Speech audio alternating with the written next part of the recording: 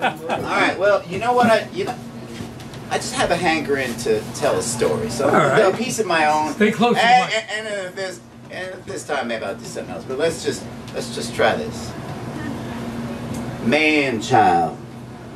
Under the auspices of fool child and cat child, have taken control as to give you this special announcement. All is, as was, chill, but no bets on tomorrow. Hazy days and rain. It is the wet time of the year, the time when cool blossoms pop from the ground and lazy turtles make their way into streams. The time when raccoons no longer have to feel under ice with their map maker hands. This is the time for young Billy Biggs to make his way with Molly Allen, nearly twice his age and alone, while the birds of a new season chase after the rain and new grass pops on the manicured lawns across America. Billy is 17. He will graduate in May and is ready for year one of Happy Valley Community College. Molly lives in Cobwebs now, down the street a ways and left on Sycamore. But that is no street for her, all alone and rough at night with the thugs and the all-night lights on kind of life. No.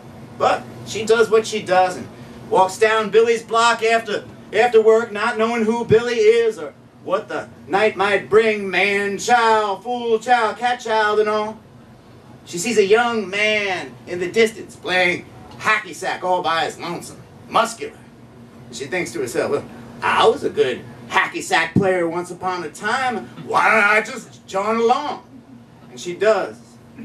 And they dip their hands in loveliness, and Billy's penis is large with the joys of consummation.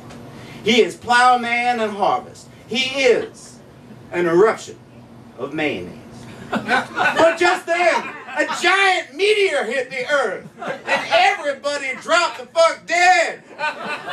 It was a rough time for man child, fool child, and cat child alike. But the buffalo roamed, the deer and the antelope played. The worker bees set forth from their shackles, buzzed once again with unbridled energy, and the chickens went free to roam the earth. I'll leave it at that tonight. Thanks a lot. Good stuff, man.